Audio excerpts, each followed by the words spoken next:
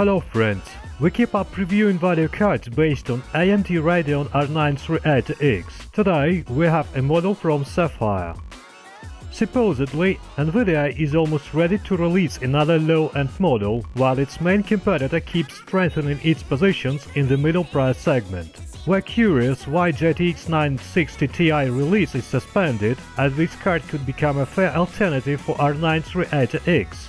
Although the current situation shows that AMD company has an indisputable priority in the price range within $300 to $350. Obviously, its partners took the advantage of this position and just swept the market with their own versions. And SAPPHIRE NITRO Radeon R9 380X 4GD5 is one of these cards, and this is the model that our review is devoted to. The model comes in a colorful box of medium size, which includes a conventional description of key benefits of the video card. Inside we found a DVI to DSAP adapter, a CD with drivers and utilities, a user's manual and a sticker with the manufacturer's logo, quite a standard set for a mid-range solution. The external design of SAPPHIRE NITRO Radeon R9 380X 4GD5 much resembles its younger model on the basis of Radeon R9 380. The point is that they used the same cooling system. You can find more discrepancies on their reverse sides. Thus, they implemented a reinforcement plate that promotes heat dissipation in addition. The printed circuit board is almost the reference version with a 7-phase power subsystem, which involves 5 phases in GPU power converter. NCP81022PWM controller ensures their correct operation. In addition to Energy 7 features, it also supports adjustment of the GPU voltage. However, this option is only available when using the licensed utility. However, the range of available values is quite wide and makes plus 20 mV to the nominal rate. In addition, we would like to mention the implementation of chokes in ribbed cases resembling small radiators, which basically should have a positive effect on the cooling efficiency. An extra power is supplied by means of two 6-pin PCIe connectors. They have an easy access and nothing prevents connecting the appropriate cables. The video memory subsystem with a total capacity of 4 GB is assembled by means of 8 LPDA chips with the effective frequency of 6000 MHz. The data is transferred via a 256-bit bus with a bandwidth of 192 GB per second. Also, the graphics processor AMD Antigua XT features the factory overclocking. Its speed was increased from nominal 970 MHz to 1040 MHz, or by 7% in relative units. The interface panel of the tested model has the same design of the reference version. There are 4 ports for the image display. The cooling system consists of 2 parts, a primary cooler and a reinforcement plate, which is in contact with the back side of the PCB in the area of the power converter.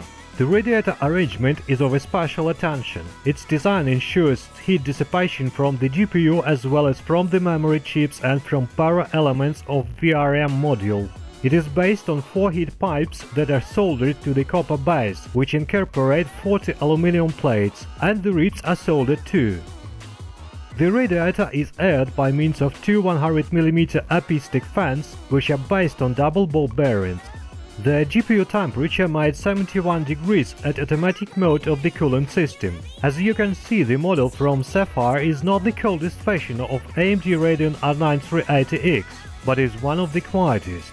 While idle, the fans stop rotating at all. They start their operation at minimum speed only when the GPU temperature exceeds 51 to 52 degrees, and they return to the silent mode at 46 to 47 degrees. Such a scheme should provide an extended endurance of the fans, as well as should exclude their constant switching on and off when the GPU heating goes beyond these threshold values.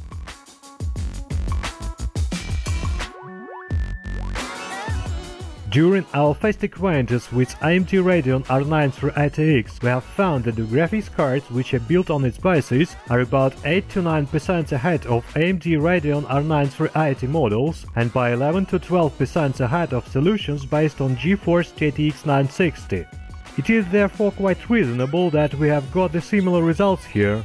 Moreover, the more expensive GTX 970 with a high default overclocking got ahead by an average of 34%. And also, AMD Radeon R9 390 was ahead of the new model, although by 23% on average. We're also curious about any reasons for a payment for the more powerful graphics card.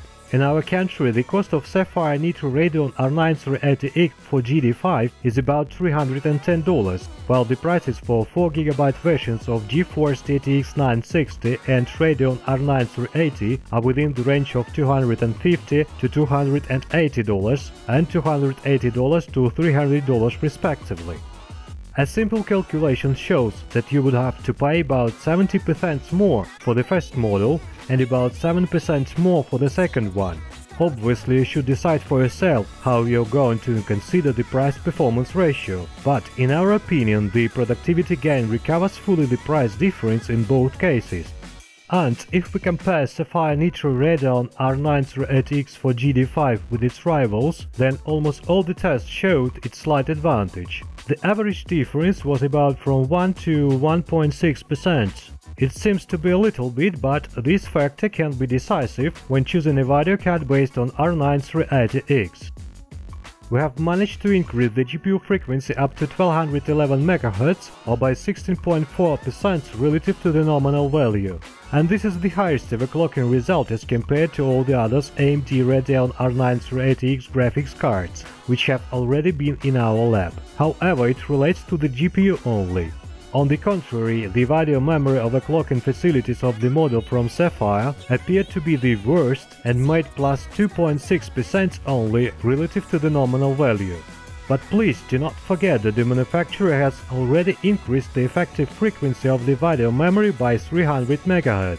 We should also note that during the testing the graphics core voltage was increased from 1144 to 1263 mV, and the fan speed was forcibly fixed at the maximum level of 100%. Thus, the GPU temperature made 82 degrees, which in our opinion is a bit too much for such a cooling mode. The efficiency gain made almost 8% after the manual adjustment of the parameters, which is quite a good result for video cards built on the basis of R9 380X. Although it is unlikely that a lot of users would be willing to make a use of it due to the bad noise and temperature values after optimizing the parameters.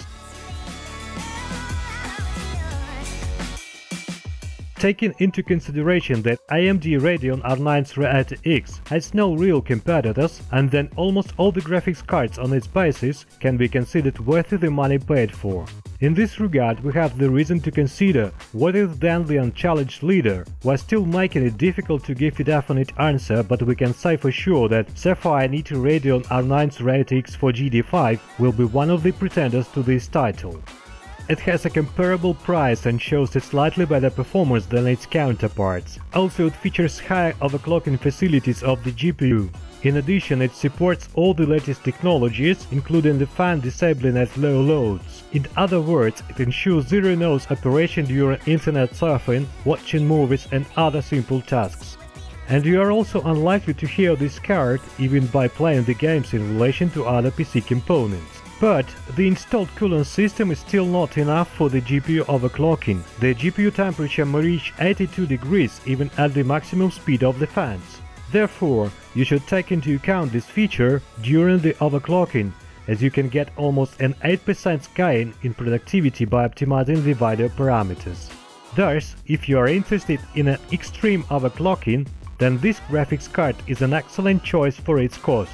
Otherwise, you'd better consider the models with more efficient cooling systems. Best regards to you, and do not forget to subscribe to our channel.